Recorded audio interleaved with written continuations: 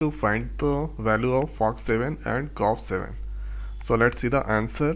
So first here writing the given fx equal to x plus 7, and the next is gx equal to x minus 7. So here Fog7 going to calculate.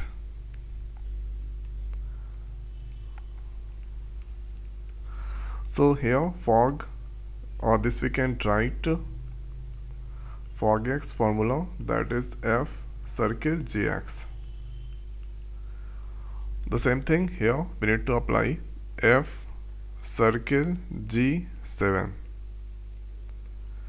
Now here on gx equal to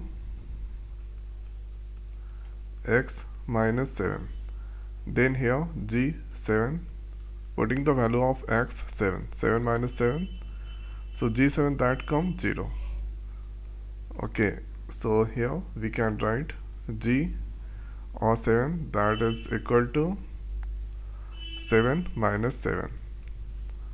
Here you can get f0. Now fx equal to x plus 7, then f0 equal to 0 plus 7, that is equal to 7. So that here this comes 7. So f Fog7, the value is 7. Now we need to calculate your Gov7.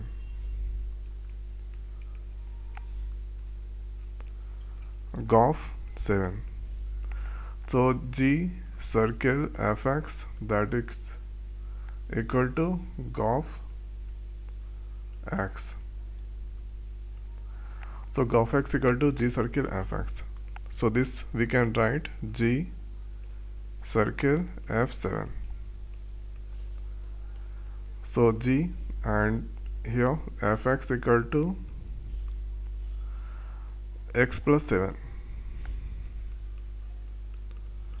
then f7 equal to 7 plus 7, that is equal to 14.